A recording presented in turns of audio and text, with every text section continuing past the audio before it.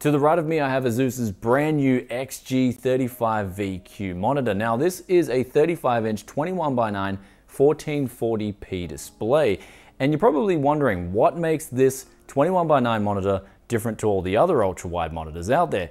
Well, this has one big benefit, and it's the first time I've tried it personally. ASUS are calling it ELMB, Extreme Low Motion Blur, aka Ultra Low Motion Blur, aka strobing, which essentially matches a flick of light to the monitor's refresh rate. In this case, since this monitor has 100 Hz, it will then flicker light 100 times a second. So what you get is less ghosting and easier tracking. Since this was the first time I've tried it, I was blown away by, of course, getting that color retention out of a VA panel as opposed to a TN panel, but still not missing out on those good response times. Since it does flick one image a second, it's not as subject to noticing ghosting as opposed to a TN panel, which is really fast with its response times, so it doesn't really need strobing at all. This thing, however, when you put on strobing, you can still notice a little bit of ghosting, but it does make tracking so easy. I was surprised on the UFO test, my eyes were just moving with the UFO, and I could notice how snappy it was. And in Dota 2, when I was name tracking,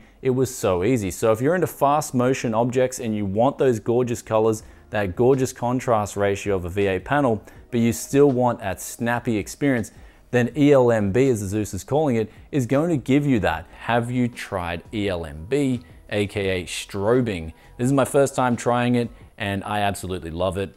I'm looking forward to seeing it in a lot more VA and IPS panels. I think that's where it makes the biggest difference.